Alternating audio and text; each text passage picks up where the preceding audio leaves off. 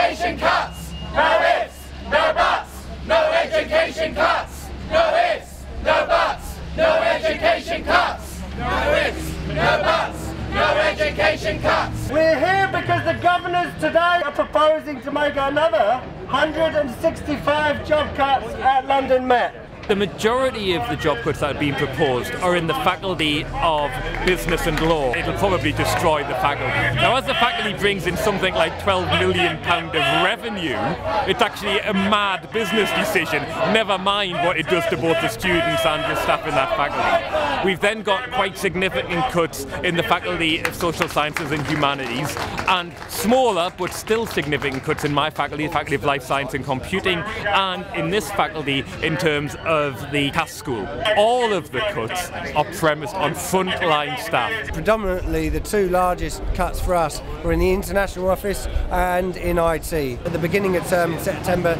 IT support workers, 30% were off sick with illnesses, most of them stress-related illness, when staff and students needed IT support the most. We had over 100 jobs logged on the queue to be fixed, and yet that was a result of last year's restructure.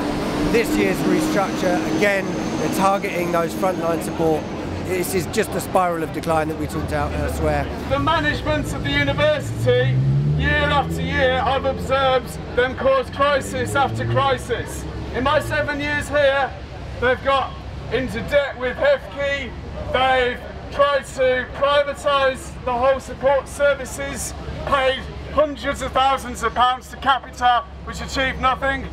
They've cut courses, which were successful courses, which has contributed to the drop in numbers. We had a staff survey. Something like 89% of all staff have zero faith in the leadership of this university.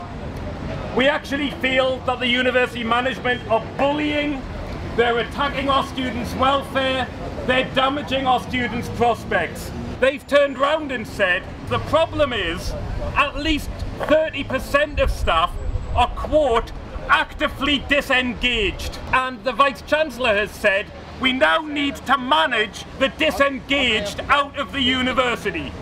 I'm not disengaged from my students.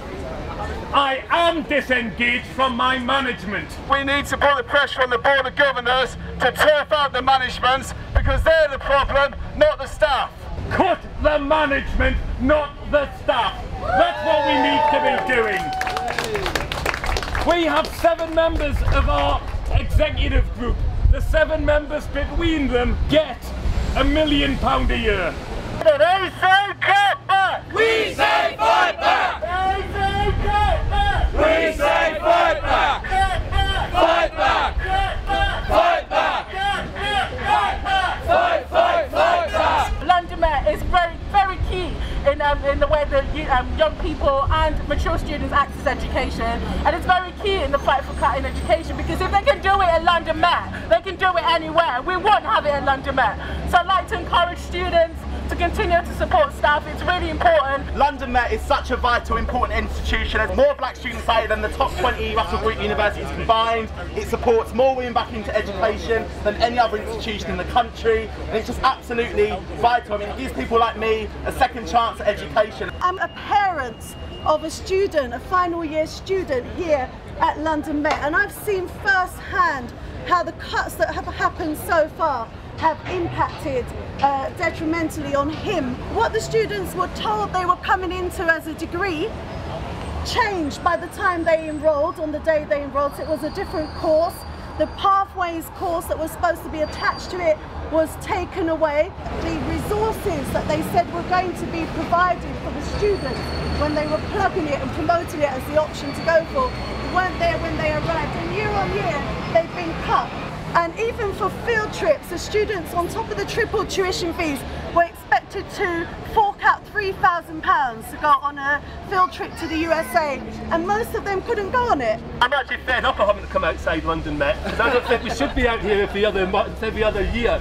Because actually the people that should be out of that building are the management that have run your university in their ground, and you should be saying enough is enough, and we've had enough of this management, and they're the ones that actually should be looking for their future, not the well-paid, not the fantastically supportive staff that actually make this university unique inside London. The idea that you take an institution forward by destroying its very core, destroying its very values, reducing the student numbers by 3,000, and thus hundreds of jobs as a result of that, what are we left with?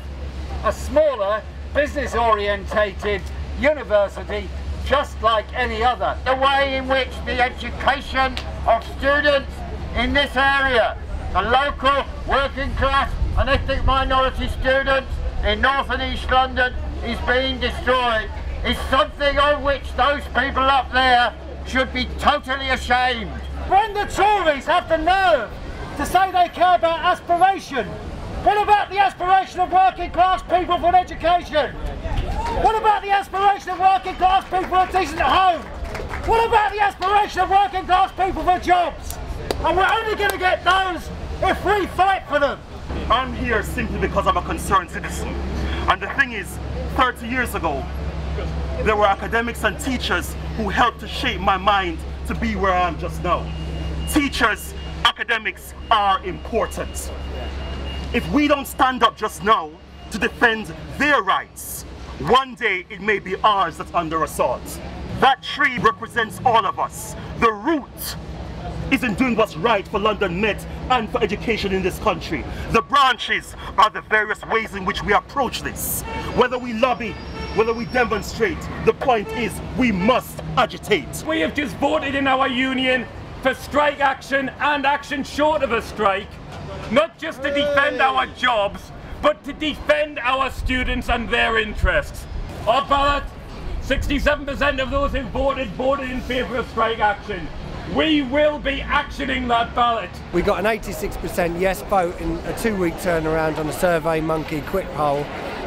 So we know very well that because nothing's changed between now and then, our members will be voting yes. We need to be lecturers, professional support staff, students and people from outside the university coming together. We want to see you on our picket lines. Whatever you decide to do in the coming weeks, the students will be supporting you. Whatever happens, we'll be there.